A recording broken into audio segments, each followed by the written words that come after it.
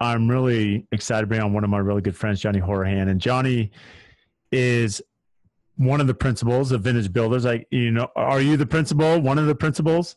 I'm the co-owner. The co-owner, and you have the Modern Craftsman Podcast, and we've been connected for many years now. In fact, your movie star beginnings with Pella, you came out to Arizona, visited me, and we did a video with Pella, but you have so much to offer. And what I love about you, Johnny, I mean, you just have so much energy. You've given so much to the community, and you're always willing to mentor, to answer questions, and you've been just a great asset to me. So I want to thank you for that. So I guess to kick off, I mean, I really want to spend a lot of time in this podcast to talk about starting a business, especially a construction business. How did that come into play? Time management, all these things that go into it. So you worked, as a professional, you gave your heart for the company you're at, and then you said, okay, Brad, I'm going off on my own. I'm starting Vintage. So talk to us about what finally made you make that jump and start your own company. I find it's a lot. First off, thanks for having me. This is reciprocated, but back and forth. I mean, my contract is your contract. So you've already given me a ton when I started this business. So, and it's always great to see, your updates. And it's when I went out there and met with you, it was an eye opener to me, not like, oh, this guy's got everything and I'm jealous. It's like, he's got everything dialed in where it's like, so it is possible that you can stay lean, have a family, make great money. All the above is doable. It's not just a fairy tale. So it takes a long time to get there, though. It may seem like that. I mean, I'm with you. It's like when I started my company, I was like, do people make money as a contractor? Like, it just, and I talked to Matt Reisinger about that too. And it's funny that we're talking about that. It takes time. Like, that's the thing. And people don't realize, I mean, you have to build a brain, which I'm sure you're realizing now. Nobody wants to wait now. It's the Amazon culture that, if it's not prime, I don't want it. And millennials want to get to the top and run stuff. So, it is, I mean, when I first started in this industry going way back, I was a laborer. I used to cut lawns when I was in high school. And I was like, all right, if this is really going to be what I do, I was going to be a firefighter. And then I was like, but you only have to work a couple days a week. And I was like, am I going to really landscape? There's only so many lawns I can cut straight. And then I went to go and be a carpenter. But that was I knew I wouldn't be making great money or have a company in my name for 15, 20 years. That was my benchmark. It wasn't anything quicker than that would have been, a blessing, let's say, or a miracle happened. So for me, I mean, I had my first company when I was out of college. So I had done this dance once before, and I was probably too young and immature to realize I need to step away from my company a little bit to help run it, get all my numbers right and all that stuff. But I was too addicted and obsessed with the actual craftsmanship and sawdust to give anything away. And that was a detriment to, that's why I love Tyler, one of the other co-hosts of Modern Craftsman, is he's just so good about staying in his lane. And I mean, as a GC, the general part makes us kind of spread out and touch everything. And it's really tough. But, then I went off and had my first son, who's 13 now. And my wife said, why don't you lean on your management degree? So I went to college. I'd gotten a degree in construction management from Wentworth Institute. And it was huge for me. It was like getting a superpower. You can be a carpenter and run projects and see, all the good things in people. But when you had a management degree, I could see the value in people and their strengths a little cleaner than I could when I was just the carpenter going, oh, this guy cuts great miters and this guy does this. It's like, well, wait a minute. He can talk to that guy really well. And he can, describe this situation better. It opened my eyes to a different level of communication and that. And then I ran that for a long time, but then my wife was like, hey, get a real job. So I quit. That's what she says. She hates it because carpentry is a real job. And yeah, it's, I wish I could go back to it many levels and many days. But, when I left, I went and became a PM somewhere. It was great. Guaranteed salary, company truck, laptop.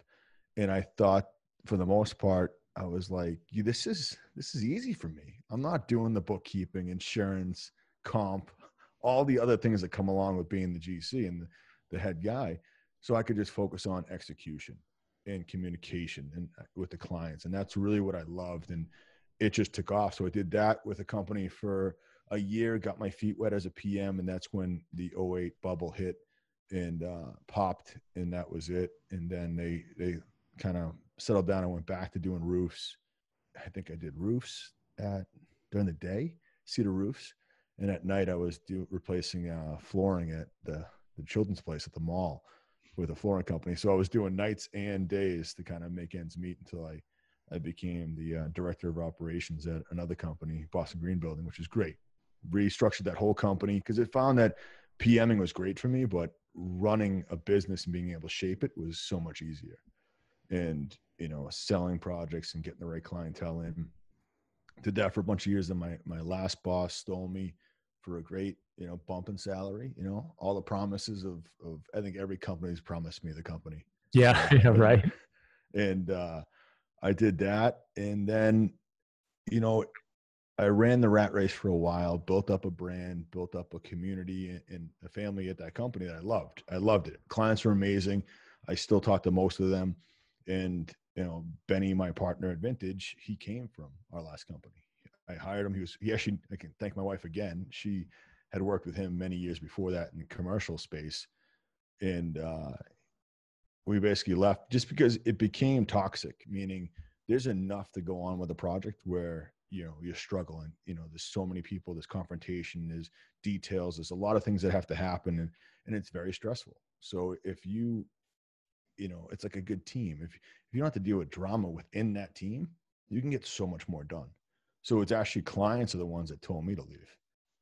And then my wife was like, well, they just saw the potential, right? And I think with you, Johnny, what's interesting, when we first met, you hadn't started Vintage either, right? I mean, and I'm like, man, this guy, he has so much energy and passion. And seriously, like, you're building the brand and running IG and doing all these things. And I was really impressed because there were a lot of pointers that I picked up on. And I think that's what people don't realize. They may look at you, Johnny, and be like, oh, Johnny's super young guy.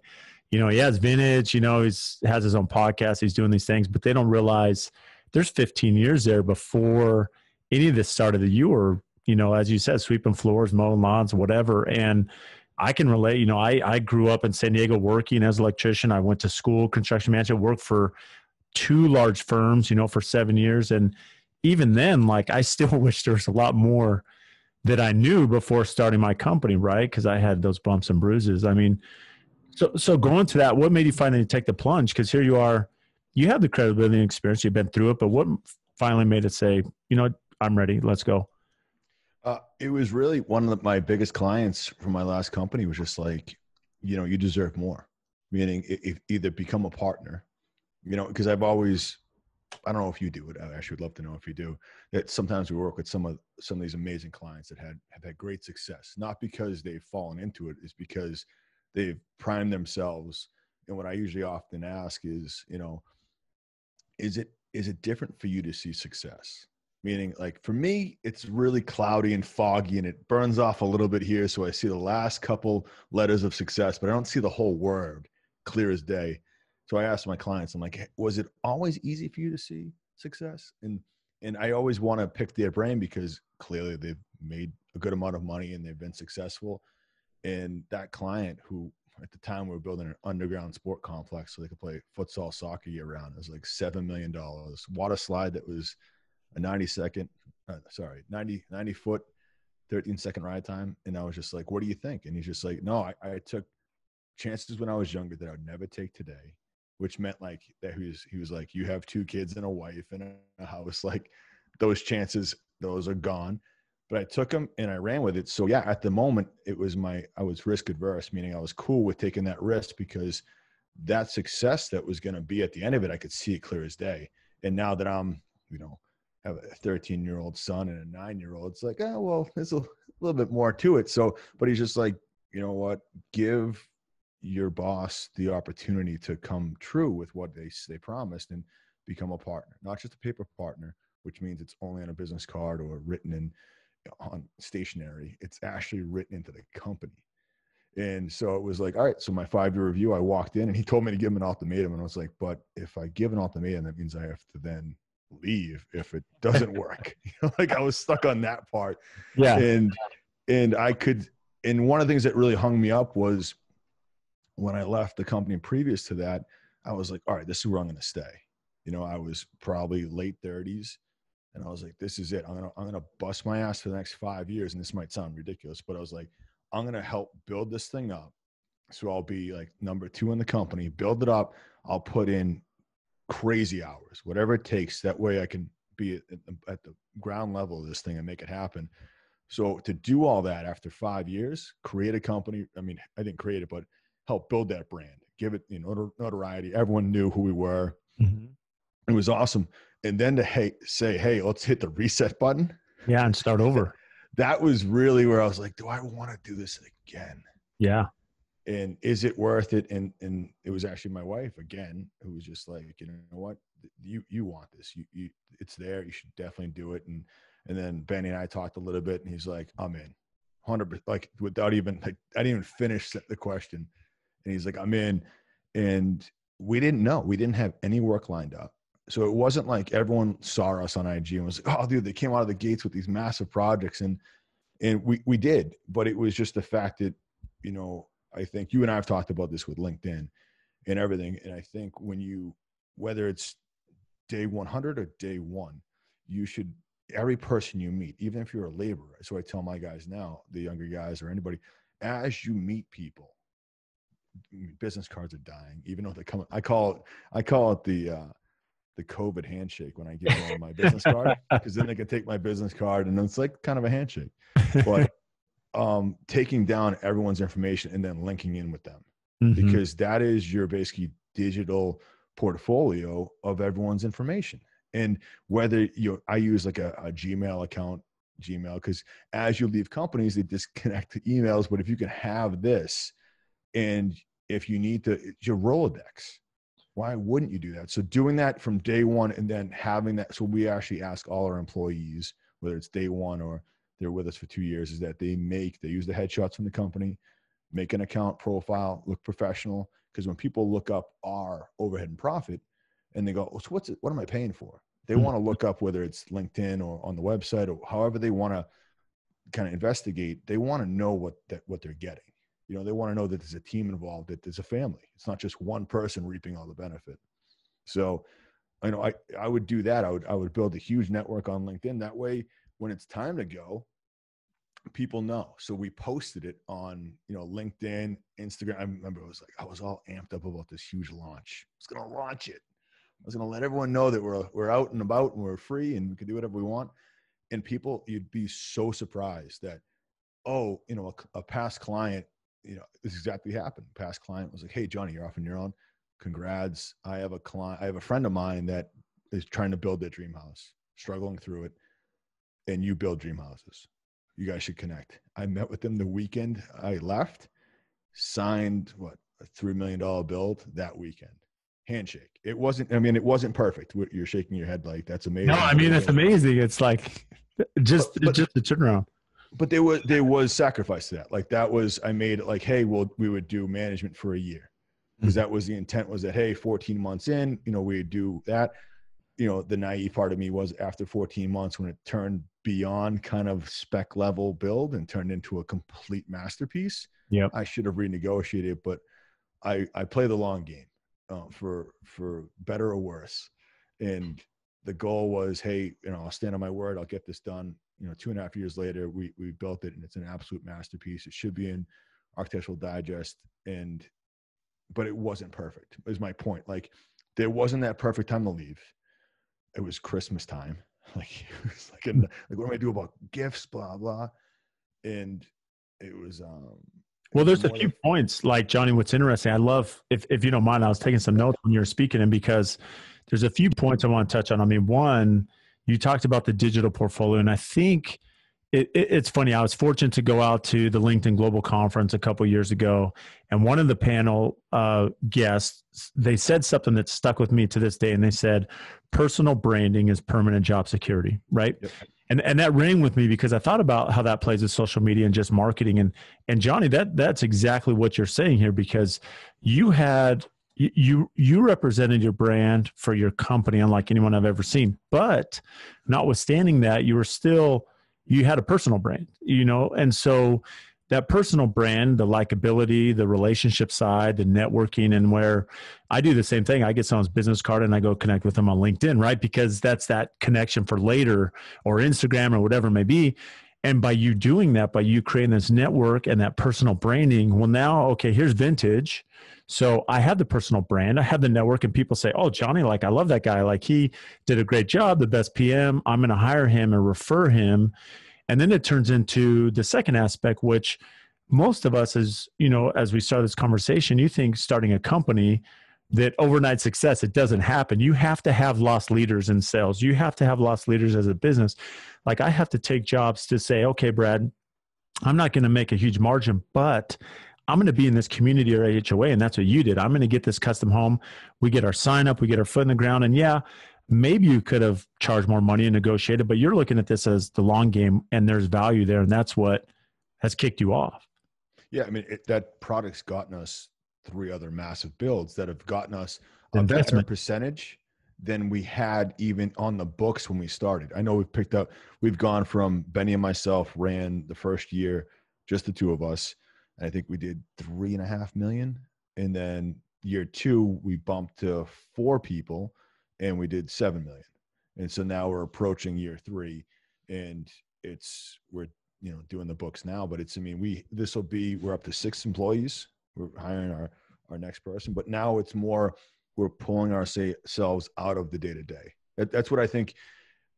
One of the questions I had for you is, when in your career at AFT was it that you stopped running sites, running jobs, and you started just kind of coordinating from afar, never losing touch? Because I think that's what people forget, is like, oh no, I don't have to do that anymore. It's like, well, yeah, it doesn't work that way. Yeah. People poach your PM.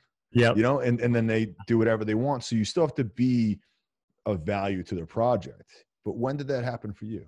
No, that's a great question, Johnny. So I would say year 4. So year 4 is when it really clicked.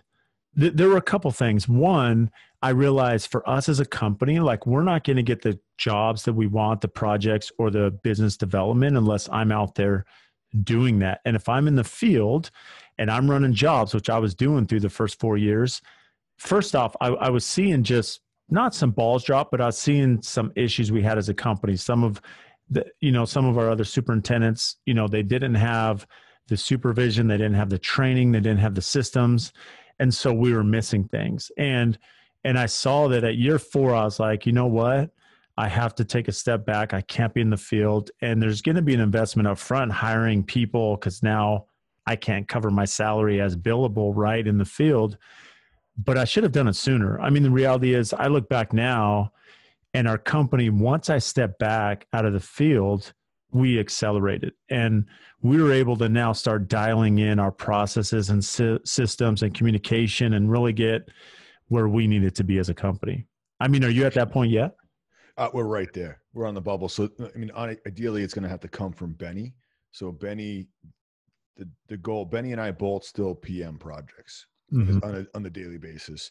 And we have superintendents, and then we've kind of shaped some of our assistant PMs to be, in the PM role. But as you give more slices away of the pie, you have to then give off the financials, where they have to do the billing, and they have to then make sure that when you get the, irrigation proposal, it matches up with the budget. We've been doing all that ourselves. And the guys that are on the ground are just basically running the day-to-day. They're just pushing and getting everyone to be there and make sure orders are being met. That way you're doing the low-level stuff, which is site cleanliness, site appearance, making sure dumpster, porta-johns, all that stuff's there. And then all the materials are there for the guys. So that way it's you're not getting a hole. I'm not calling a plumber to be there, but yet the stone never went in the bottom of the hole for the rough in for the basement. It's like, so that's what their initial thing is. But as you give them the financials, and then you have them do client meetings, which is like 2-3 hours, because they don't know how to manage the time of the client or their own. Now they're doing that, and then they're sucked off the job for 3 hours with the client. Then production falls. So some people can pick that up very, very easily, and being able to do both, where it's like, all right, hey, while I'm in this meeting, there's probably 5 things that are about to fall off the face of the earth, and like, it's going to screw up the next 3 weeks. So yeah, you can jump onto that right away. Or it's our job as business owners to manipulate that system, where we get a superintendent in there to kind of kind of offset some of those things so they can really focus on the client and not be like, well, my phone's ringing off the hook. Because at every meeting, it should feel like that client, I know it's tough to do with social media, but that client should feel like that is the only job you have. And that's what we try and instill on every project. Where my phone's always on vibrate. I don't want it ringing in the background because they're like, oh, he's definitely focusing on it, even though he's not answering it. So it's like, how do you do that? So we've done that. So Benny's going to move into more of the CFO role, and we'll both be director of operations. So still hitting job sites, still attending every client meeting that's on our areas, but he'll move into more of the CFO role, which will be, finances, making sure bills go out and happens at a timely period. Because that's where really most of our focus has been, client expectations and having a good experience, and then making sure that we have a good pace on construction, because you don't want to just fall off and be stalling out, especially in COVID. It's really tough to keep ahead of everything, meaning, appliances, everything has crazy lead times now, and making sure that you're having that where there isn't a hiccup.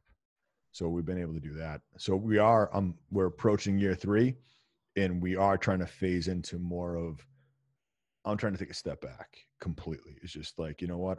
Not that I'm putting my dues, but it's like, dude, I got a 13-year-old. I gotta be around. I can't say anything. You got like a million kids. So you're always on vacation, and you're always chilling with the fam, always having that dinner with the fam, whatever it is. And I'm like, God, whenever I'm with the fam, I'm always like, I don't even pick up my phone. I'm always like, you know what? I'm just going to enjoy this moment. But you even have enough, time management in your head. You're like, I can even story this. You know what? I'm out. I'm not even with I got time for this. And I freak out that clients are going to watch that and go, why? I really have this hard dilemma where I am at the mercy of the project, almost still in my mind on a daily basis. So it is hard for me to pull away, but I'm glad that you said 4 years, because that just solidifies the fact that I'm on the right. You're ahead of the game, man. Again, you're ahead of the game. I got a whole year. I got a whole year to get my act together, and I'm still on par for success. Well, I love that you said that, because, to take this a step further, it's interesting. I saw, as our company's transformed. So 4 years, and to put this in perspective, we're coming up on 8 years as a company, right? So 4 years ago, I step out of the field, and we make that transition, and for our team. I think even more than that, and you're alluding to this with Ben, is that when we took the biggest jump was about a year and a half ago, maybe a year ago.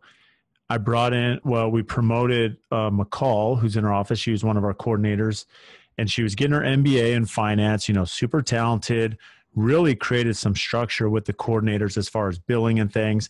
And she was promoted to controller. And what I found was having somebody now that could take that burden off me, that really understood the billing, the numbers, the draws. We're working with a lot of clients that either are construction draws monthly. We're doing some remodels that might be billing every 2 weeks. We're doing with cash clients.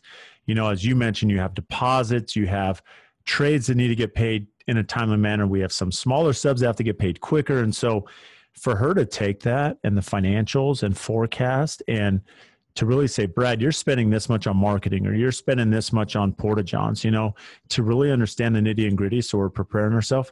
I should have done that sooner, even more than me stepping on the field. And you're on track, because I think this was year 6 and this should have been year 1. And it's hard to do that as a small company, though, because you only have so much revenue, right? But if you can have someone at a controller or CFO that's running that, Johnny, I mean, it is game changer. I really saw our company change when that happened. Yeah, I mean, you're right. I think the problem is that, if we have enough time in the day, let's say it's, 8 hours, you can't devote 3 hours of it to controlling, to those responsibilities. And that's what it deserves. So that is the move and like you said, you do have to watch the numbers. Like, we're going to spend, when you acquire an employee, that burden is massive. And people just kind of, I never really looked at it when I was younger, like, oh, I'm working for this company, blah, blah. And I never really recognized the burden of like salary, insurance, comp, health insurance, bonuses, Christmas. Like, I'm thinking about Christmas bonuses. Probably I was thinking about it 2 months ago, but it's like, what are we going to do this year? We have 6 employees. Like, I got to be on point. It's like, I got to be honest with you. Last year, Ben and I didn't get them because we wanted to make sure, like, there's that saying, like, leaders eat last. And our goal was to put everyone in the right place. You know, we moved company trucks around, got people where they needed to be. And ideally, it's not like you do it once. I hate to say it like that, where it's like, oh, I did it once and now I'm good. No, it's like you always have to have a touch on that as well. But I mean, going back a little bit to what you said before, is the biggest thing is I moved from a billable time where I am like, we have our, I think you've probably seen my spreadsheet, but we have a slot that's, you know, construction management, which is X amount of dollars a week that we can bill for that job across a bunch of jobs. And for the first 3 years, I've been under that category. I've had a tab. Mm-hmm. So now it's like when you start moving things around, now I am part of overhead. So it's like these guys it works out well, but it's like you have to make those numbers work. And I have, you know, my notepads that have all my numbers broken out, so I know where all the numbers are going. And I can't wait to delegate that factor of it, but I'll still want to know where everything is so I can sleep at night. But that's the goal, is that now I'm going to be overhead. And for the longest time, it's like you keep calculating projects. It's like, all right, do I pick up 4 more projects to cover my salary and a PM? It's like, no, you pick up better value projects that make sure your numbers are right for O&P. So we went from 13% in the beginning, which was probably light, depending on the project, for new construction. New construction versus renovations, I found that are very different. Very different price point. I mean, different products in the most part, but now we're upwards in the 18% range for that. And that's not part of the management. I know we're getting into numbers, but that's a big jump. As the growth happens, you can't just grow. You can't start a company. Sometimes you start it with what you can get, but then you have to dial in your numbers regardless if you have a controller. There's no excuse. Know your numbers, track your numbers, and then evaluate them as you bring employees into the mix that, hey, do these numbers still work? Every company I walked into years ago, I'm like, hey, so what's your O&P? They're like, 12%. I'm like, how'd you come up with that? We just guessed. And that was the answer for almost every company I was ever with. Same. And it's crazy, and they don't know. And the thing is, it's funny because you kind of take that mindset like I did. And then my controller's like, Brad, you can't do that. You're not going to make money on this job. You're like, okay, well, why? And then they break it down. You know, but I guess going to that, Johnny, I mean, as you've raised your fees, how do you deal with the pushback when a client says, hey, Johnny, I can go hire XY builder down the street and he's going to be 5% less, you know? How are you handling that conversation? Well, there's 2 things here. I mean, when you have social media and people see these images and they want these images, they have to understand what they cost. You know, they're not just, you know, a dime a dozen. If they were, then you'd see Instagram and Pinterest just covered with amazing images. We all see those because our algorithm says that, but there's also a huge group of photos that are junk, that are people trying, that are growing, they're trying to mimic the execution that we give, that's inspired. And I get that. And but, you know, be misleading to what the real quality is when you walk in there and handle the cabinet, you know? Yeah, it's all that. And it comes with experience. I mean, I've looked at it quite a bit, where I look back and with my son, and I'm like, yeah, I used to do this, because he asked a lot of questions. And I'm like, that basement rental, I don't know if I'd even, like, if I always look at it this way, if I had a website, in the old photo that was on the website, like, you know, when you did it 3 years ago, I'm sure you have images now where you're like, I don't know if I should have that up anymore. I don't know if I can post that. Yeah, he's like, I should take that down and update it with something else, like a blank page or something, like, just because you've evolved with your subs, with your execution, with your design. Like, for us, I know I'm getting in a rabbit hole, but for us, like, we used to be able to do projects. I used to pride myself in doing 6,000 square foot houses, or a little bit more, you know, plus minus, in like 8 to 12 months, you know, and 8, depending if it started in the summertime and you get a lot of good months in the beginning that are weather. But now it's like, I found that I struggled for a year where I was like, why is nothing going? Like, I have my Microsoft project schedules that I've had written since college that I've always been manipulating. And it's like, new house, this is what it is, the square footage. And then I would track great on these products, and then I'd start to fall apart. And I'm like, what is happening? And then it wasn't until I talked to Tyler again, and Tyler was like, you know, what are you putting in for details? Is it like the old house you did 2 years ago that you're using as a template? I'm like, no, we're doing this staircase. He goes, you're not factoring in the layers of detail that you're adding. You know, it's like having multiple layers over a spreadsheet where you're like, oh, this is that. You were doing 2 layers before. Now you're doing 12, and you've grown, but you haven't realized that you need to update your schedule. You're trying to squeeze all that into 12 months again. And that was a huge thing for me to realize. And that's That was tough, really tough. It's really hard. I mean, that balance, and that's something that we're tracking, because I feel like you're still never an expert. I mean, construction ebbs and flows. I mean, I look at it now with COVID, there's delays on, without going off the brain, air conditioning, condensers, right? Lumber's doubled. I mean, it's appliances. I mean, now on a side note, there's a side venture we're chasing, and they're dealing with aluminum shortages, right? And that's, I mean, Coca-Cola is dealing with aluminum shortages. So you're trying to factor this in. It's, you're always going to have to do that. But going back to that, John, I mean, if you were to start today, I guess what would you do different? Because you've had a lot of experience up to this point. You've had now 3 years as a company. I mean, what would you focus on? Would you focus on marketing, on systems, billing, business development? I mean, where do you see the biggest need? I mean, some of the things that we did that I wouldn't do again, and I did it based on fear, was, so we did a little bit of everything. So we did a couple specs that we did, and we did it based on a fixed fee. So meaning we weren't attached to the sale of these houses, meaning, hey, we would take a percentage, an equity deal. And I was worried that, let's say the house didn't sell, I needed to keep the lights on. So I didn't take any deals that would benefit me on the long road, but also be at the risk if it didn't sell, because I didn't know what the market would be like. So I wanted those guaranteed funds in. And then we did a lot of these customs. I think I wish, if I had done it differently, that we would have been able to, I mean, obviously, if you could have, vetted out some clients ahead of time, that would have been great, but we couldn't. And honestly, hindsight, to me, now that we're doing it now and being an equity deal in some of these specs that we do, and we do the specs because ideally the market's not there. What people call spec in air quotes, luxury and custom, it's such a diluted word. So we try and really build a really custom quality home at your entry level. And that's really, it's something that people can walk and understand and see it. I mean, with cost of labor, I mean, how do you do that? How do you build a very well-built product, which I know you're passionate about, Johnny, and then still make it at an affordable price? So it's really doing the research and using your connections and your experience, meaning, like, let's say Kuchen Brothers, for a great example.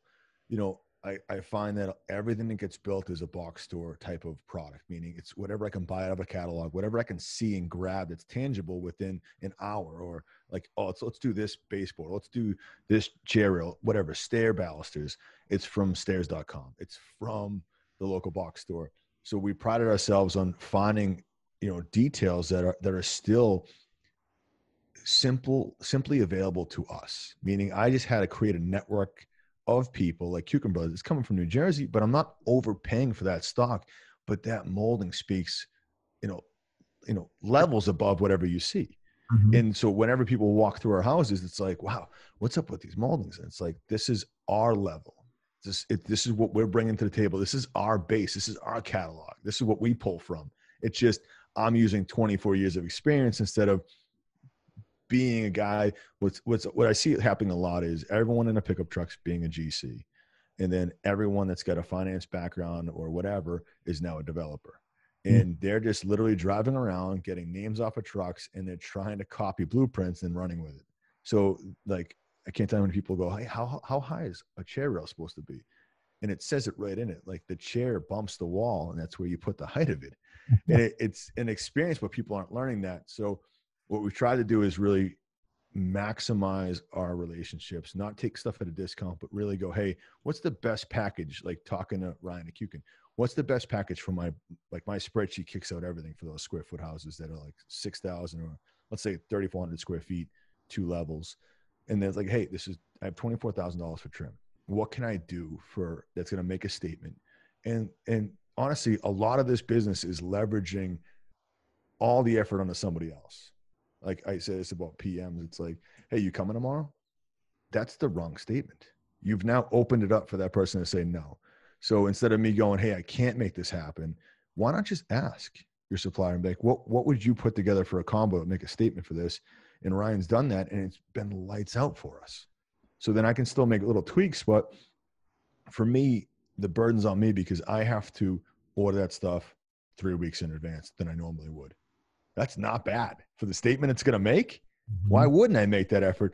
And then it's having relationships with plumbers and electricians and that stuff and going, hey, before I put out the reflected ceiling plan, is this too many recess? We'll talk to my electrician and go, is this enough to light this space, or is it too little, or should we readdress some of these areas and go decorative? And I found that, we found a sweet spot, besides obviously lumber prices going up, but we found it that, with, the Marvin Elevates, doing all the right packages, that has really put us in a good spot. So that way they're very high efficient homes, but they're cozy. They're not overbuilt. 10-foot high ceilings is something that's beautiful, but it elongates the windows. It stretches them. So you spend more money there, but it's how do you do it with great design that's timeless, that will then have all the details that you sprinkle in. But, the real answer is just using years of experience to try and dial in the numbers and know what you're going to get for a kick. Not like, I'm going to put in 8-inch floors.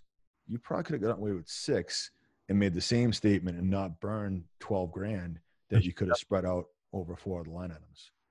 I love that you shared that. It's funny. I feel like it's a commercial mindset, because what I've seen from my, doing commercial work, Johnny, is that it's very similar. When you're working on these design build, maybe a vertical hotel, the GC will sit down with the structural steel company and say, okay, the architect has designed this as X, but I want you to look at this. If you were to do it, or VE, value engineer, if you were to design this, how would you do that? And what does that look like? And the subcontractors and trade partners spend a lot of time working through that design. And it's very similar to what you're doing, where you're going to Hourihan Brothers and saying, okay, guys, I have $24,000 for trim. I mean, this is way different than a box door that's going to be pretty standard. So what can I do? Or, okay, the mechanical engineer designed our mechanical system such as this, but let's look at this realistically based on the way we're building the home. How would you redesign this? And then it makes them, instead of just pricing whatever, I mean, you're giving them a little opportunity, but you're not wasting a ton of your time either. You're putting ownership on them. But that time you're putting in isn't wasted either. It's just like, it's same as design. A lot of people are just honestly buying designs through a website that will fit the criteria of a real estate agent. X amount of square feet, X amount of room counts, all the stuff that I can't stand. So it's also sticking to your values. It's like, I forget the last house we're doing right now. That's, we're pushing on vintage development because we're trying to separate the brands a little bit. And it was like the realtors really pushed this investor to come up with their own design with our architect. And it was like, oh no, I want to do this crazy. I love staircases. Like, I value staircases because old houses, they really said something in a home. Like, they were always something special. They were always a focal point, and they're kind of getting lost. They're kind of just cookie cutter and just, oh, it's a necessity. It's a way to travel from point A to point B. And I remember the real estate agents were like, yeah, we're going to get rid of that staircase. In my head, I'm like, that's super cool. Like, we want to put a hallway in and just put a straight stair. And I'm just like crashing my head against the wall, and I'm in the screen, and I'm like, can we just sell this? So going back to like what I would change, every house sold for us, all 4 or 5 specs. So looking back, it was like what I thought was risk. Again, there's that cloudiness to see through the success, was like they all pre-sold. So there was no risk. I could have taken less money up front and used my management and my OMP as equity into the deal. And instead of taking whatever it was, let's say you look at the project and I'm walking away with 13 to 15% on a spec. I could have walked away with 25% by waiting to get a check at the end. And it's like, that would have been really what would have given me an ability to weather the struggles a lot better. But that's a hindsight. So now after, 2 years, anything that we do, that's that part of it. And again, a client also said the same thing. It's like, you're bringing such a value in execution and detail into a project, because there's never a time, and that's not just a brag, is that someone walks through a home and goes, this is unbelievable. It is all the time. We've had clients that built houses for a previous boss walk through one of our specs and go, you need to find me land. We're going to upgrade and we want this. And it's like, I love that. Like, they've lived in a product that we've built 5 years ago, and it speaks volumes. I read an article, 10 years ago. I can't believe it, but it was like only like the top 10% of our industry gets repeat business. Most of it is done because no one will renovate the house again, or they only buy one new house once. And I know the market's changing, but if you can get repeat business and a client comes back to you because it's been a good experience, you're in the top 10% of the industry. You need to value that. You need to market that. You need to put that in every billboard, the side of the truck, whatever you can do, because you did it. You made it through the honeymoon. You dated, you did the whole 9 yards, and you got to an anniversary and it didn't fall apart. That's tough to do. It is tough to do. It's funny. I always say, you say laughable, but if you can get to the point at the end of the project where you can have dinner with your clients and you're successful, right? And people don't realize you say that lightly, but I mean, it's a venture, because I'm sure for you, Johnny, it's the same for us. I mean, these are 2-year endeavors or more by the time you engage and architect, design, pre-construction, wait for permit, do the build. I mean, these are emotional processes. And if you don't have that good communication, but to your point, I mean, if you have repeat clients, you're a step above everybody else. It means you've done it right. And that speaks volumes, because most people don't do that. And they know how to do the beginning. They may know how to do the middle. They might know how to do the end, but they don't do all three really well. But how does a company get to that point, John? I mean, I know because your personality and your drive, I mean, you're pretty unique, when you're running a project, and you actually have a lot of knowledge, right, of how things are constructed and built and the labor behind it, because you've worked as a subcontractor. So you have a lot of knowledge, but how does a company refine that education for the staff? And I guess where I'm going is, when do you hire? How do you hire? How do you train? Because you and Ben go off, you have a lot of experience, you're starting. Well, now you've hired 4, you're at 6. So how, every time you hire someone, it gets a little farther from who you are and the way you do things. So how do you hire? How do you find the right people? And then how do you train them so that you just don't kick them off the end of the pier? It's extremely scary.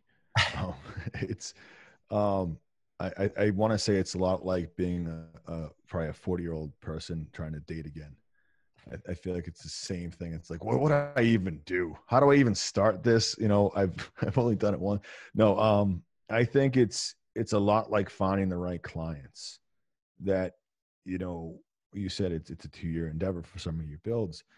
It's a relationship. When you're meeting that client, it's not just about checking off the boxes. I really feel like the right answer I have for you is finding the little things, the little idiosyncrasies. It's almost you're baiting a little bit in conversations in the beginning. You're trying to figure out what it is. Like I had an interview with a kid today. Benny loves him. We're probably gonna hire him. And he gets on the phone with me, and everyone's like, so I came out of college and I built this, $14 million build. And I'm like, so what was your role when you came out of college? Like everyone, you'd be foolish to think that I'm the owner of the company and wouldn't know that you were the only person there that built that project.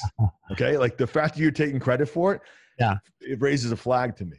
Yeah. Not be like, he goes, well, I was assistant super. So you were the 4th man down. You were taking photos every week for the time lapse, from the same spot. That was your job, and coffee at the client meeting. So, it's knowing the experience, but also, trying to find that trigger. Yeah, I came at the person pretty aggressively. Like, what was your role? What did you do in that to build that project? You're taking credit for it, but what did you do physically? And wanting to, I wasn't so crass and calloused, I want to say. When I was younger, I used to always be like, oh, my clients will never screw me. They're always all great. And even some of the greatest ones, at some point they turn, and you never know when it happens. They're few and far between, thank God, knock on wood. But they do, and it happens, and it's hard to manage those expectations perfectly, right? Yeah. Even if you did it right, I've told a lot of so going back to the educational part of people, when I was a director of operations at BGB and everywhere else, I had to hire people, and you had to teach them what's going on. You had to understand, you had to forecast what was going to happen. Like it just happened the other day where I'm like, hey, we got the appliance delivered, and I'm letting John run his stuff. And that's one of our PMs, new PM, haven't gotten a business card yet. Not there, not solidified. Label's not there. But so we get all the appliances in, and I go, hey, you're going to need to get the stove and the fridge into the kitchen, like in place, like put it on the masonite, get it in place. Because it's going to be an excuse. It's going to be the plumber's going to walk in and go, he might have 14 other things to do, but he's going to see the stove's not in and the fridge isn't in. Yep. And that's going to be their excuse. Yep. And it's like, so I say that, and then I'm like, I'm not going to like the micromanager of me would be like, all right, grab the movers, get everything moved in, 'cause it's in the garage. And then the next day I kind of scroll through and I'm like, so, where's the plumbers? And they're like, I don't know yet. So I reach out to the plumber. The text I get back is, hey, let me know when the stove and the fridge are going to go in and we'll bring the guys back. And I'm just like, that was 2 days. Didn't we talk about the exact forecast that was going to happen? And then you didn't value it. And now we don't have people there. So I don't have a set for education wise. I don't have a set process. Nick, the other guy from the other host from the Modern Craftsman, he's all about writing down processes. And I've been the guy that's written processes for companies. And I think it gives you can correct me if I'm wrong, Brad, is a false sense of security. When you write all these processes down, and I get for behind the scenes, like bookkeeping and payroll and all these little, checking the boxes off. I get that. But on site, writing down processes for like pre-sheetrock, pre-board, it's really tough for just to put a checklist together and be like, oh, did you check it all off and sign the bottom? Yeah. Okay, great. And to think that that's going to stop you from, different things from happening. I just really, honestly, and that's probably why I don't have enough time in my day, is that we're 2 years in, approaching 3, is that I am there every day during those parts of the process that I know are going to be difficult, that are going to be big transition points. They're going to be parts where could make it or break it, or could be a huge detriment to quality. And so I don't hover, but I be a teammate that, hey, or I see it and go, hey, Ryan, come over here as well. Let's get 2 or 3 guys over here for this part of the phase. And, that way, when it's going to be crazy. So the key is to put enough slack on the leash that, it's like a dog that runs to you and then it gets snagged up by the leash and they choke a little bit. It's like, it doesn't hurt the dog, but it also doesn't hurt, but they now know their limit. And it's to try and find that limit and try and put 10 to 12 things on their plate when they're only comfortable with 6, but make sure they have support for those other 6 things. So that way they know when they're done that they can do 10, no problem. And they've increased their flow and their management and their exposure and their ability to do what they didn't think they could. And it's finding the good things in people and showing them strength. And people always say, what's my growth in the company? Is it a label? Is it a truck? Is it a salary? No, it's how do you gain knowledge? And when we see people, it's like, you can go work for somebody else. I don't know them from a hole in the wall, but if you work for them and you work for us, you could work for them for 5 years and you would learn in 2 years everything with us. Because the exposure, the pace, the subs, the design, the critical thinking that you need, and the support you get from us, meaning Ben and myself and the rest of the team and architects, and being open where you don't like have to email the architect in this formal way, and just give them a buzz and be like, hey, what's the option for this? Or find another option, and think outside the box as if it's your own company. The hardest part we find is that if you softball it and you set everything up, then your employees just become robots in a way. They go through the motions. So when things do come up, they're calling you going, hey, so I found this conflict. Great. That's awesome. You shouldn't call me about a conflict. You should tell me about the solution that you're thinking about presenting, because I could find conflicts all day. We're not in the business of finding problems. We're in the business of finding solutions. And that's what makes our project smoother. So it's really tough to, I know you're probably going to tell me you have a problem. No, it's valuable. I mean, you're saying like chase experience, not money. Like that's one of the sales pitch for the people that work for you. And the one tough thing, I look at hiring just to build on that. I found experience is important, but it's not everything, right? Company culture is really important. How do they get along internally? Because if we have internal conflicts, well, this business is tough enough to add internal conflicts with client conflicts and trade conflicts, and then just the market in general. But clients can sniff that out. They can. And straight up, if you have a problem internally, it doesn't take much for a client to sniff it out and go, so, hey, what's the issue there? What's the deal? Yeah. It's just as bad as them thinking that you're spread too thin between other projects. Mm-hmm. Yeah. And so that's huge. I found that if they're good communicators, I have found that, our superintendents and coordinators and PMs, I'll give them a lot of kudos and props here because they're very good communicators and they're good with people. They're good with clients. They're good with subs. And so I found that when our clients like them because they're likable and the trades like them, I mean, yeah, you still have to lay down the law, if you will, and be assertive, don't confuse my kindness with weakness, but I've found that bedside manner is really important because that solves a lot of issues already. But the biggest thing that I still try to figure out is, as you mentioned, Johnny, I mean, we have a leash that we give them to not hang themselves, but enough where they can get out and have, they have the ability to grow. They're not micromanaged. We empower them, right, to make their own decisions.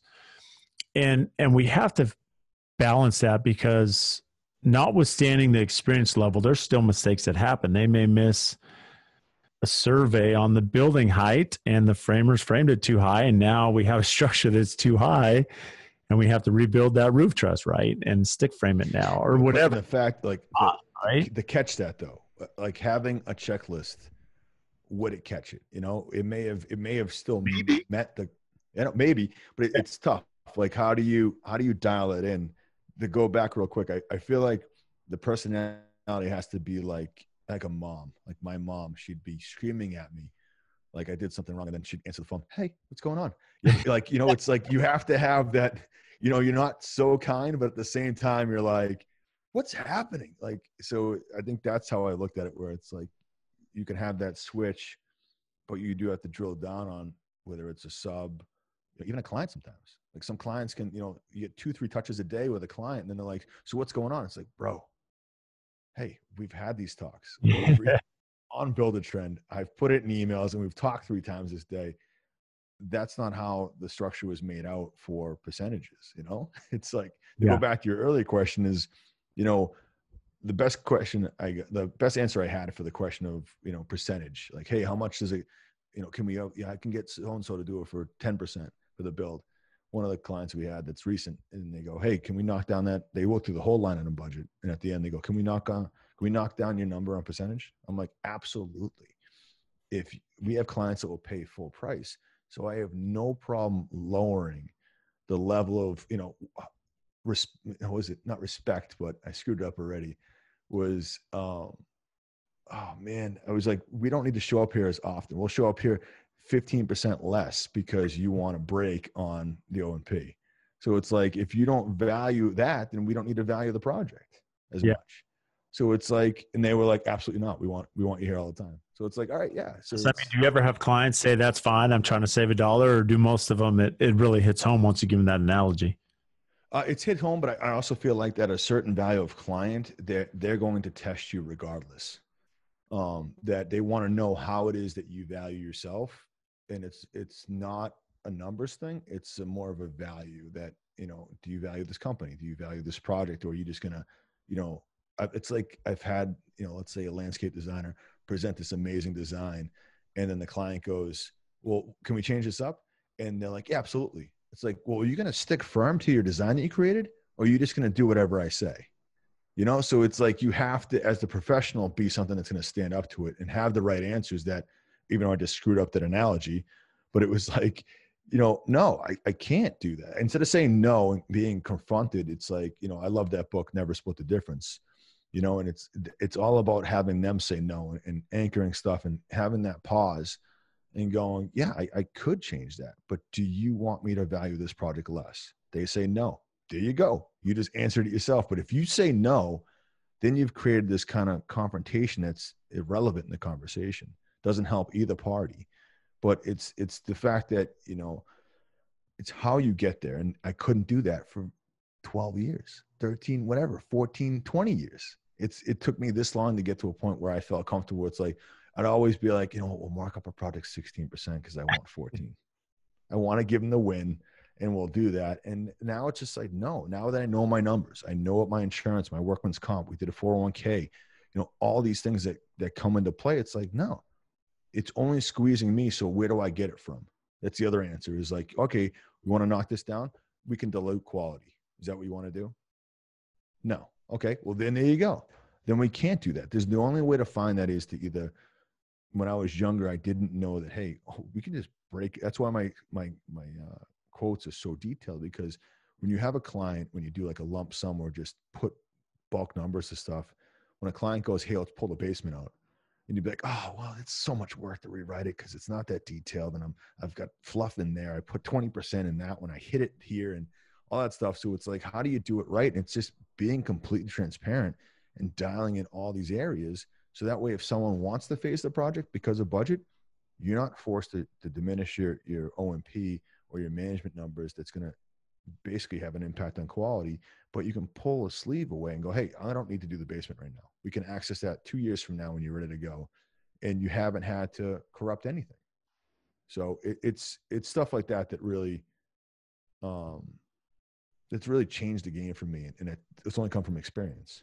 Well, yeah. And I think that's part of the value is people that want to jump out on their own. I mean, what you expressed, Johnny, is that there is a talent to understanding how to communicate on the business development side, right? Because as you mentioned, if a client says, Johnny, give me a discount, as you mentioned, you just say no. Well, you're stonewalling them. I mean, it's just like, okay, well, it's not that it's not the right answer, but it's the delivery. And whereas if you were to say, okay, I'll discount the supervision or the quality, well, then it hits home. Okay, I value what Johnny offers and I want to pay for that. I understand the value and investment I'm making in Johnny for what he's going to do and Vintage is going to do.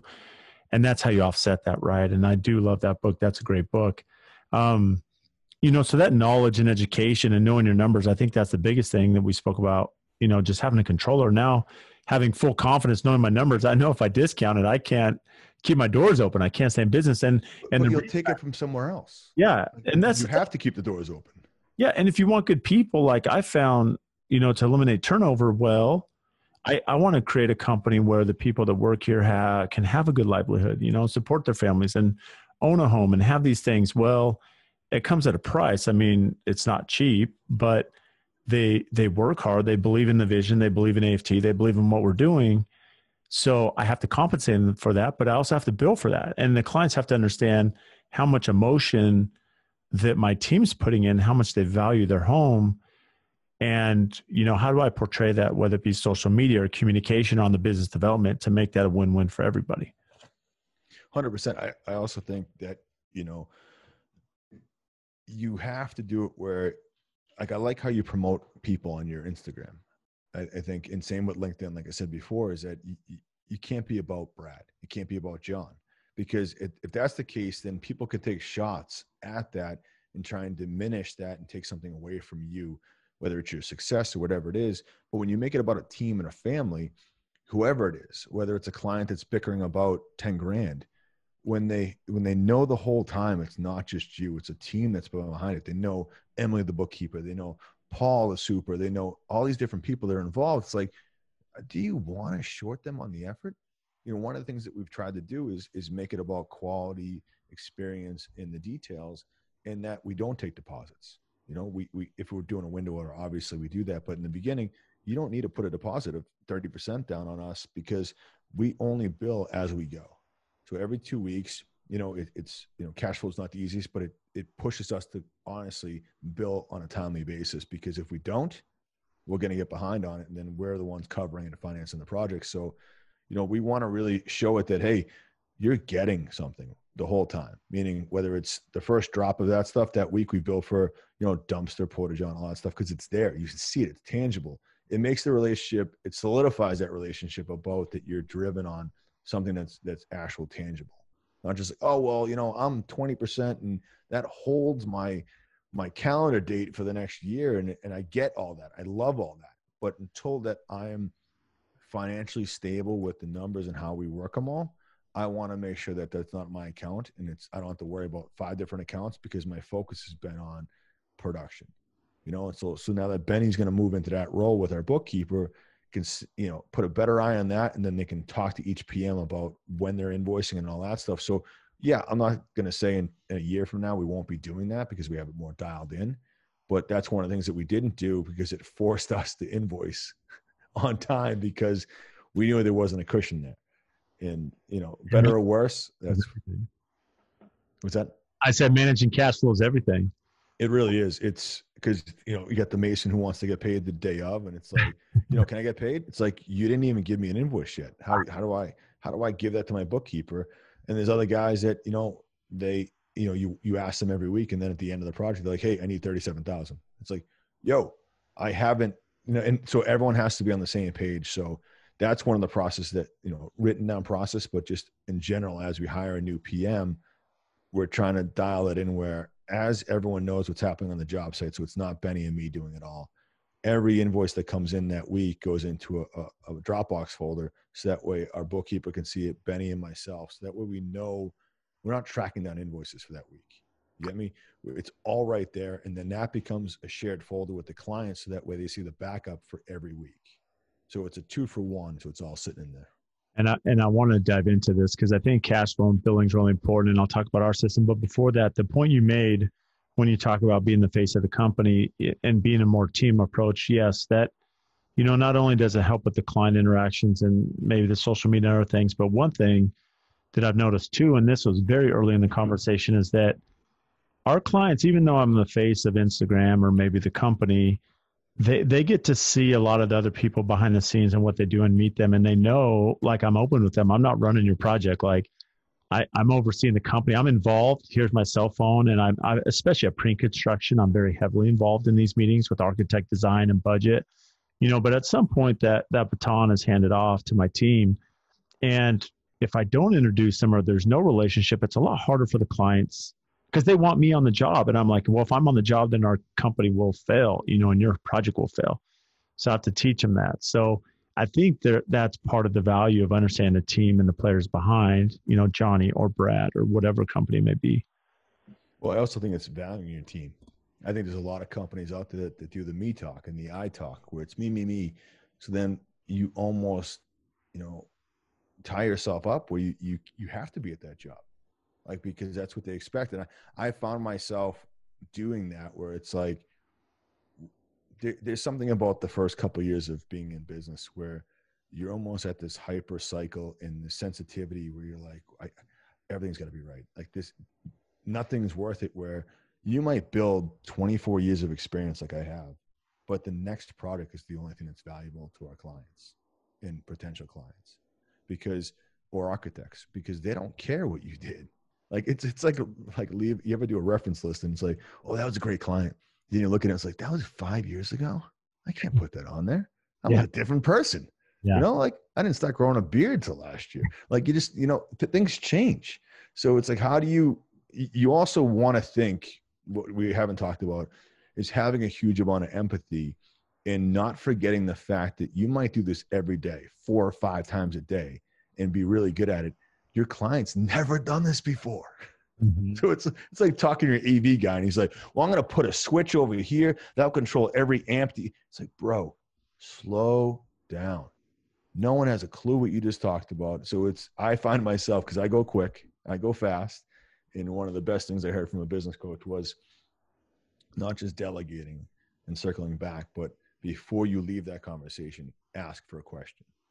Ask them for a question. So that way it's like, hey, so this is this mantle. I do a lot of drawing. I draw this mantle out, blah, blah. Here's all the stock. This is how I want to use it. What do you think of this? Like, do you like this design? And then I watch people's eyes. I can't tell you how valuable it is. Like when a client walks in a project or, an architect, I watch their eyes. It's like, what do they look at too long? And then I go stand at that exact position and then try and angle it and, try and figure out what time of day it was, what's the glare they're looking at, and try and find out what it is. Or like when you're walking around a house and maybe you've been dealing with the wife the whole time and then the husband shows up. So you're still talking with her. Okay. You're in the kitchen, but you're eavesdropping on what he's looking at because you don't know what his reaction has been. And I point blank tell a client, like on one job I have, the husband I deal a lot with and the wife hasn't been on the project a lot. And I just told him straight out, I go, I'm going to be looking at you a lot during this walkthrough because I've seen him almost every day, but I really want to get your reaction, which you may not be comfortable telling me, but your face won't lie. And I think that, how do you teach that? Like, how do you teach a PM or a superintendent to pick up, sorry, I'm shaking the whole table. How do you pick up all those little nuances? Nuances, yeah, the little. And that's where like, my process page for walkthroughs won't do much. It's really making sure I'm there and that I walk my PM through it and go like a debrief after a client meeting where maybe I ran the meeting. and then ask the PM, like, hey, what do you think of that meeting? Just getting their, a debrief, their reflection of what they saw at that meeting. So that way I understand what they value. Maybe they just don't value the same things because they just don't have the experience or this isn't a relationship to them. This is a job. I become great friends with a lot of our clients, almost all of them. And not that it's not like Instagram friends. Like you and I are friends, but my 40,000 followers, I don't have 40,000 friends. Like, that's a huge hang up where everyone's like, oh, I'm super popular.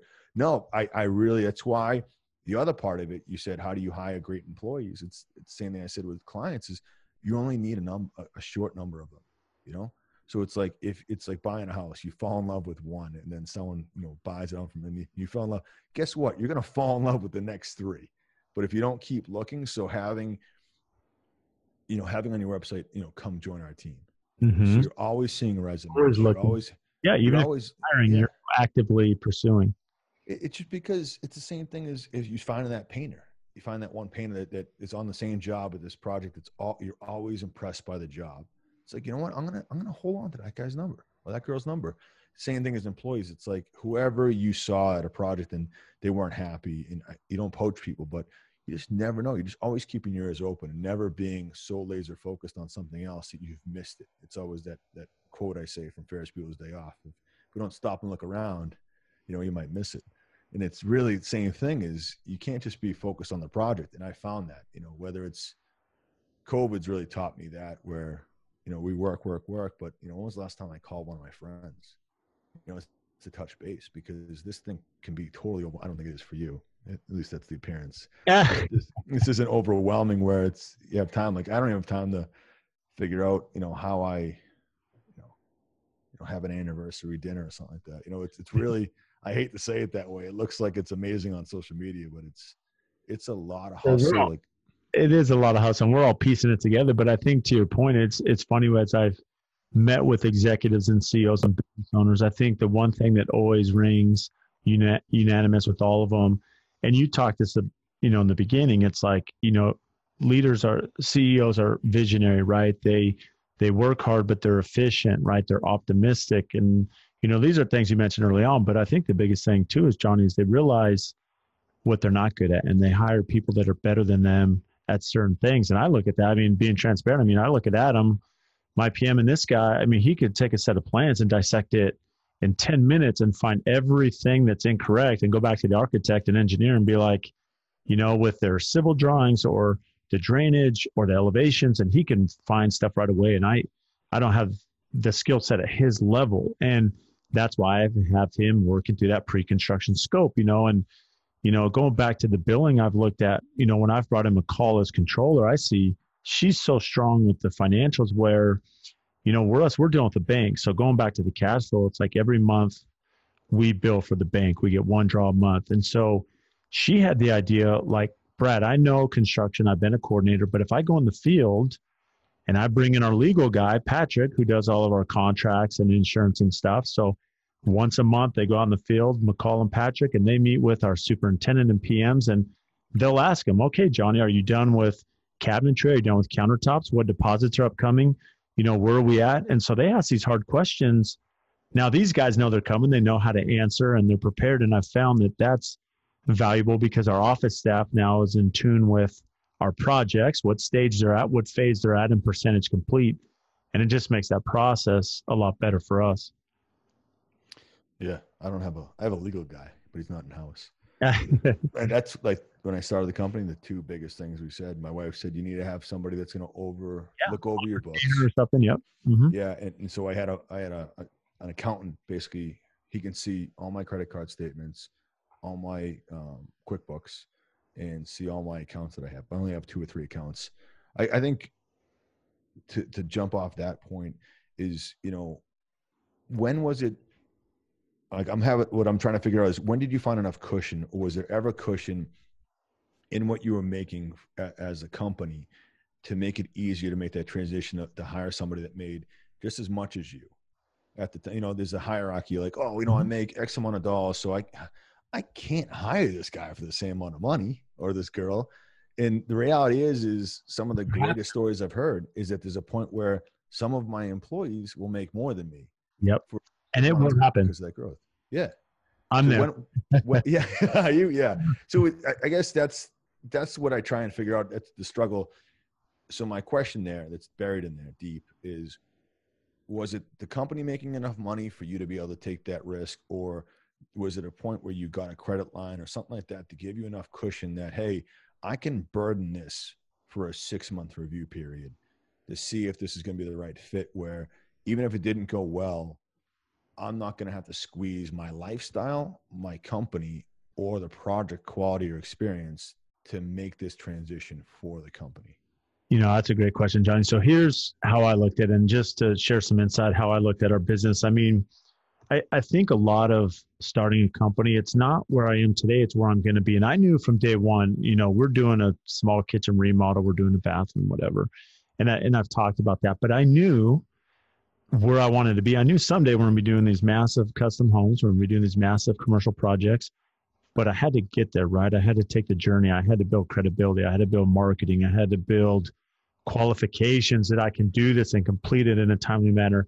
And I've had, architects and designers and realtors tell me that, Brad, we were watching you, but we had to wait till you got to this level that we could refer you. I mean, that's just the reality of our business, to show that I'm not just some young guy, but we can get there. And so to that point, Johnny, it was really, I would say 2.5 years ago. So after my company's been 5.5 years, right, where I got to that happy medium where now I have some projects that generate a good fee because they're high projects, they're high dollar projects, they're very high end custom homes. Not only do they dictate a high fee, but they dictate a high qualification, which means I have to bring in the right person that's qualified to do this complicated hillside. And that's where I had to get them and retain them. I had to pay them. And that meant their salary is more than mine, but they're a salary and I'm owner, right? I'm building this for my 10, 15, 20 year goal of the company. So yeah, my financial position is different, but for them, their salary on a day-to-day is different. And it did take about 6 years, but there has to be a medium where, lines of credit can be tough, because if you're taking out money for salary and the economy goes down, I mean, we had to build a little nest egg in our account where we could say, yeah, we're ready now.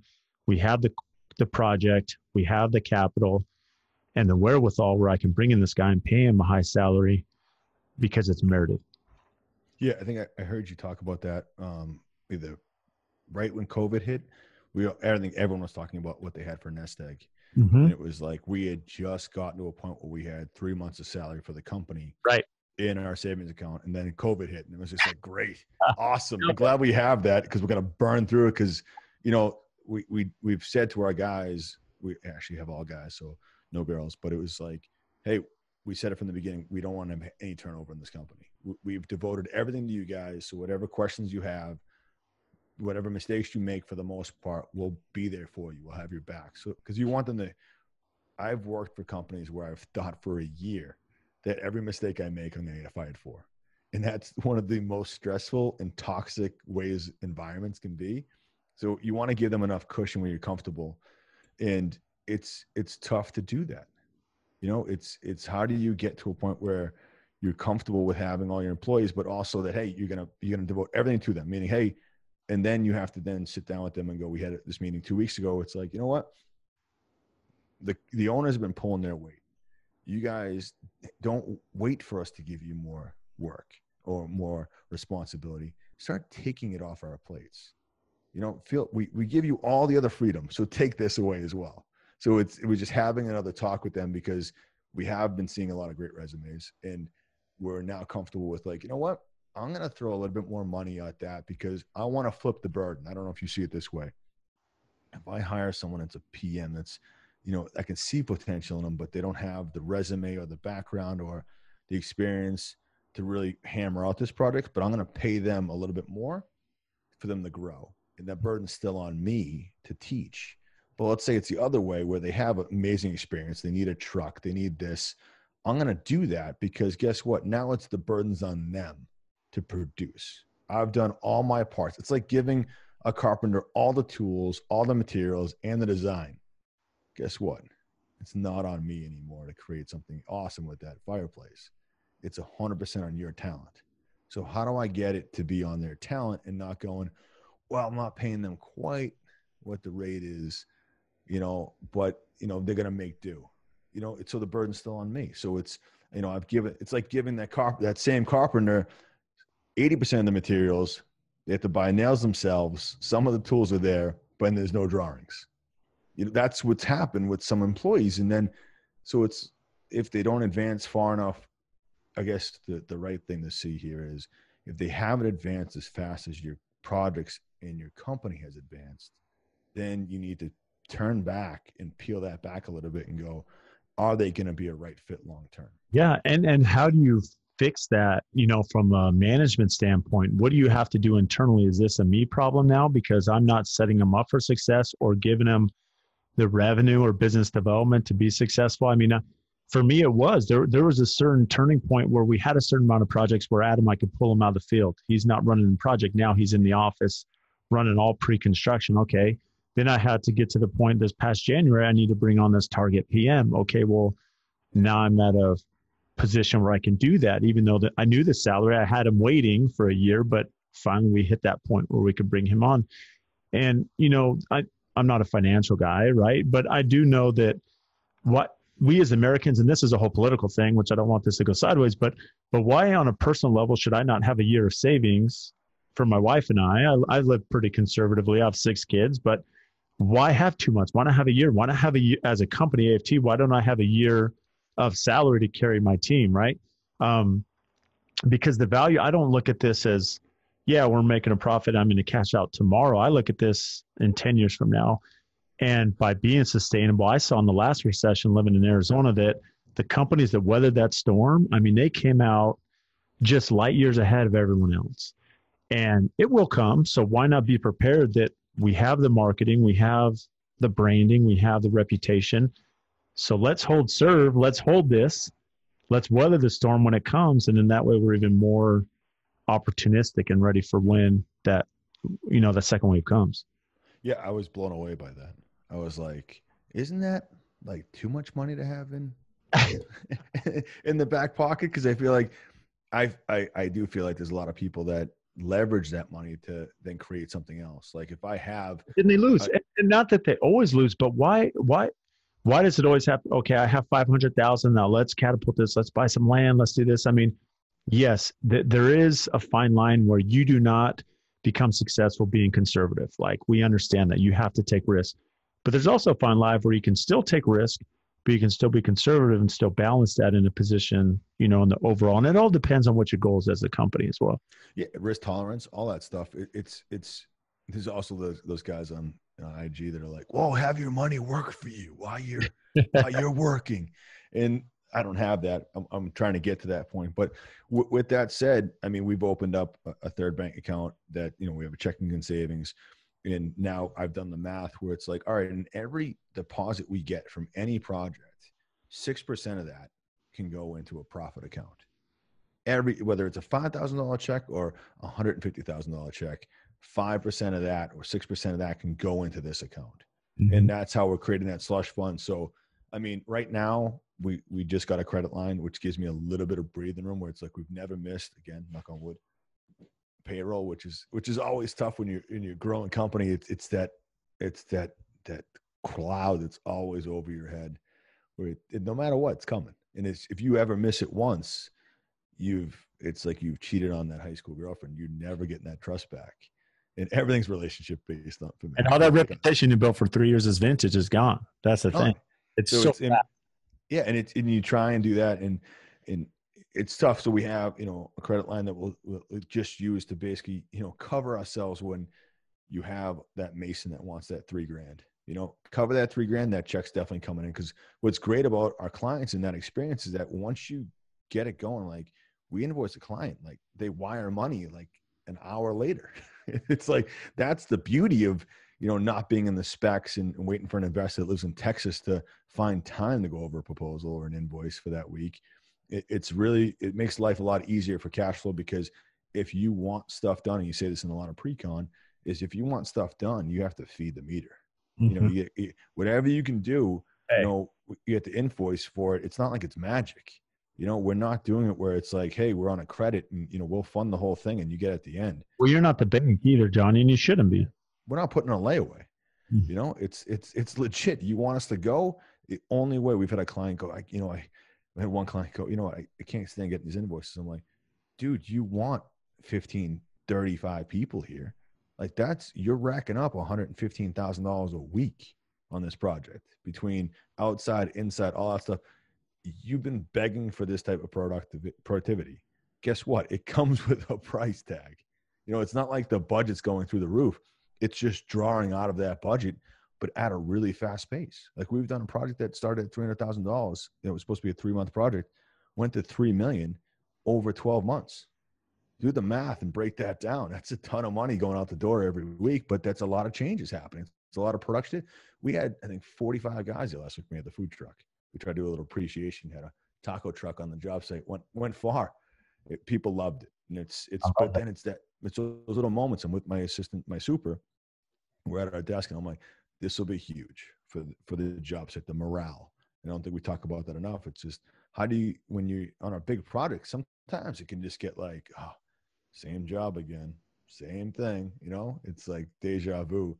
How do you create it fun? Like before COVID, I was going to have a dunk tank to a job site, you know, that way you can like have it fun, you know, put certain people's supers on it and, you know, the supervisors. But yeah, it's tough to make this as fun. I look at it like I do look at everything like a relationship. Is like when I first started, you know, courting my wife at the time, it was like, how do I keep chasing that? I want to keep chasing my wife, even though we're 15 years deep in a marriage. It's the same as the projects. I want to look at like that chase where it's still unique. It's a challenge. That's what I loved about this industry, is that any project, whether it's the same architect or whatever, it's changed by, like you said, the job sites. The job sites are always different. The different times of weather that you start a project. I mean, Arizona's Arizona. I'm sure it comes with its flaws, but for the most part, you don't have this big dip in seasons like we do. And but that's the fun in it. You know, that's what keeps me young at heart, you know, and keeps me energized about the products, because I can walk onto a job site and almost forecast what I'm going to fall into. You know, I always look at it like a PM. I think any PM, any super, any owner, you should be able to be blindfolded and put onto a job site. Whether it's, I go to Arizona and Brad takes me, this is how I walk products, blindfold me, and then open me up in that project. I want to be able to figure out the next 6 people I need to talk to, next 6 people I need to call, and then what I need to order. And that's what I do every day. It hasn't changed since the first day. And that's what I try and figure out and work with it. Well, I love that you share that, Johnny. It's funny because leading up to this, just for listeners, I mean, we had some topics here that Johnny and I wanted to talk about, and we've probably gone through 3 of the 20 because there's just so much there. And it's funny because I am going to schedule you for round 2 at some point, because there's just so much to dive into. But I love that you share just the passion. I mean, the chase. I mean, you said this on your podcast I listened to, and I feel the same, where, you know, you get this job and there's this rush when they say, you know, Johnny, I'm going to hire you and we're going to do this custom home or commercial project. And there's this rush of excitement to do something new and different and work with this client. And, you know, what I see, it's funny because we've had, and I know you've been a big spokesman for Keep Craft Alive and getting young people in the trades. And what I've seen, especially with COVID, I've seen a young generation realize, and I think a lot of it has to do with social media. It has to do with what you're doing and others, where they see that there's a lot of opportunity. There's a lot of opportunity making stuff, being in the trades. I mean, I was fortunate. I was at lunch with my wood guy here in Scottsdale, and this young kid came up and he said, "Hey, I recognize you from Instagram, Brad, and I followed you. I was from California, and I'm 20. Like my dream is to work for AFT, and I'm working for a commercial builder. And, you know, I see this young generation realizing that in the trades or as a GC, they can be successful. And it's exciting. I feel like social media has been great for that, and appreciate what you're doing, because I think that energy is very, you know, it's inspiring, right? I see that and I'm like, yeah, you know, not to get anyone wrong, it's a tough business. Like this is not, everything's not perfect like it seems. Like every day we're dealing with internal struggles and things with our clients and trades. I mean, it's a tough boat to keep on direction and keep moving. Exactly. But I think you're also doing the same thing. I mean, we've hooked up with Fine HomeBuilding and help promote the Keep Craft Alive, which has, you know, scholarships and all that. And then we created our podcast to kind of help tell the story. Cause, you know, I've been doing this for 24, maybe 25 years. And when I first started, you know, I think in early 2000s, I think it was 97 when I was a carpenter, a laborer. But when you go off on your own, and I think it's true for a lot of people still, is that you're on your own. You know, when things get bad and a client turns on you, you only have you and like the cab of your truck to sit there and scream, you know. And I've watched, we don't talk about the mental health, but you know, one of the things that I love and I also can hate about it is that there'll be times where you're driving from job to job and the only thing that you can do is eat away at your mind is what you're thinking. What did you do wrong? And play it out over and over again. And I feel like it's a game of solitaire. And where did I miss that, place that card, and play it back 100 different times. So that way I don't fall into that same spot for my next client meeting, my next, you know, walkthrough, whatever it is, the next time I talk to a sub. But it can be very, very tough mentally in mental health on what we do. And the burden is very, very high on us. And, you know, financially, you screw up, you know, Tyler from our podcast says it all the time from TRG. He screws up and it's like $5,000. I screw up and it's $50,000. And it can be a huge impact because guess what? Credit line or not, slush fund or not, that's a huge hit. And you're always maintaining that, or it could be bigger than that where it's not value. It could be you were slacking on health and safety on your project, and it could really impact someone else's family. And that's a huge thing. So we started our podcast to tell stories from like-minded people all over this industry and beyond. And that way, you know, it might be a similar story that we've said before, but guess what? It's the same one that you have, and you're not alone. You're like, oh, you know what? Brad's got this. He's got all these products, always wears a killer collared shirt. You know, he's always going wherever he is. And he's like, but he's got the same issues, concerns. And that's huge because sometimes I do it all the time. Some days you have this imposter syndrome where it's like, why are you interviewing me? I don't have my stuff together, just like anyone else on any given day. But it's how you pull through that, make it through that Tuesday and crush it on Friday and make it all happen.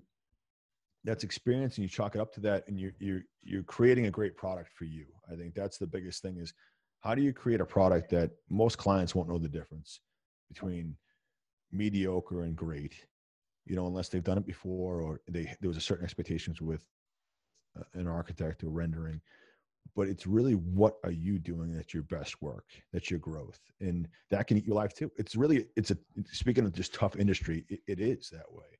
So that's why we started our podcast, to kind of give back a little bit to this industry and tell stories of success, failure, and everything in between.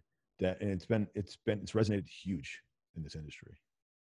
No, I love that, Johnny. I mean, I'm a big fan. And again, I mean, you know, insurance, bonding, mitigating risk, you know, company culture. I mean, these are all things that we'll touch on because I think you have a lot to offer there. So I guess we'll tee that up for next time. But in the meantime, where can our listeners find you and what's upcoming and exciting for you? Oh, geez. You can find me on 2 social media accounts. It's Here's Johnny H, like the shine. Hold on. You need see. I can barely run 1. You're running 2, so that's part of it right there. But I have a few. I actually probably have 7 or 8 on my IG, just so I can get the first 7 likes for my own photos. No. Analytics. 7 likes, 7 saves, 7 4. No, so Here's Johnny H on Instagram, Vintage Builders on Instagram. We have Vintage Builders Development, and then the Modern Craftsman on Instagram. All those are how you can find us and help the industry. And we actually, big news, we created a nonprofit out of the Modern Craftsman. Awesome. So all the sponsors and all that stuff we have through the podcast will be going through a scholarship fund. And we have some big things we're trying to announce in all my spare time. Yeah.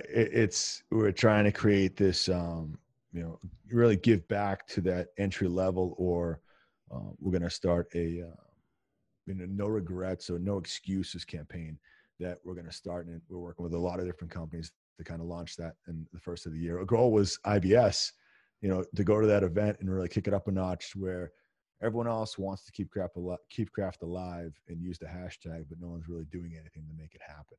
And so we have to raise that bar if no one else is going to. So that's our goal, and it's been big news. So it's been fun. But yeah, and then vintagebuilders.org. I know it's an org. We're trying to buy.com, but it's like 19 grand. I don't know. Some guy in Texas owns it. So that's the website. It's launched. It's new. I think we're opening up the firm page this week.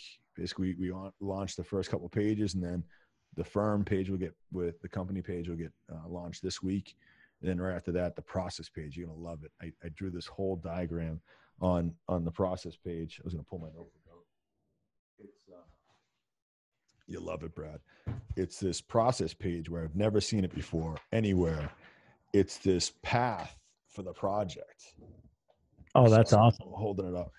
So I drew this out, and it's the whole path. Yeah. So when you put your mouse over this path, the cursor, all these different things will pop up like throughout the process between pre-construction, the idea, construction, and there's a little line right here that's red. That will be the stress. I'm doing it backwards. Stress level. So as it'll change to be red to blue, like there'll be different anxiety levels throughout the build. So it's going to take another 3 weeks for our web guys to create this process, but you'll be able to go on that process page. You'll have all the written stuff and all the videos and cool stuff, but you'll be able to, as a client, be able to put your cursor over it and go, what's my expectation here? No one ever talks about that. We didn't talk about this at all, but you make almost all your selections ahead of time on your projects. Yep. And that, I'm just on raw respect. I love that.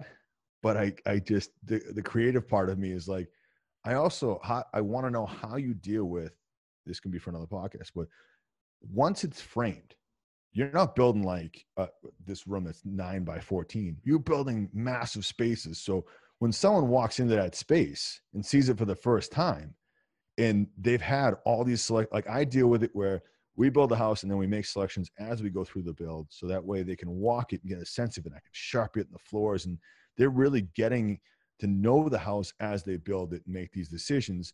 And still, when they pick tile before sheetrock, and then all this stuff comes in, like the cabinets, the tile, the paint colors, all that comes in at like the 3/4 mark of the project. And they start freaking out because like, oh my gosh, I made all these decisions. Are they going to be right? And I've invested all this time. We're talking a 3-month window. You might be talking even double that. How does that work? Like, I got some answers for you on that. And that'll be another half an hour discussion. Oh, that's awesome, Johnny. Well, we definitely left some cliffhangers and dangled some carrots out there for those listening. But, I know you're busy. You have your own podcast, and you spent an hour and a half with us today. So can't thank you enough, Johnny. You're a good man. It's fun to connect. Absolute pleasure.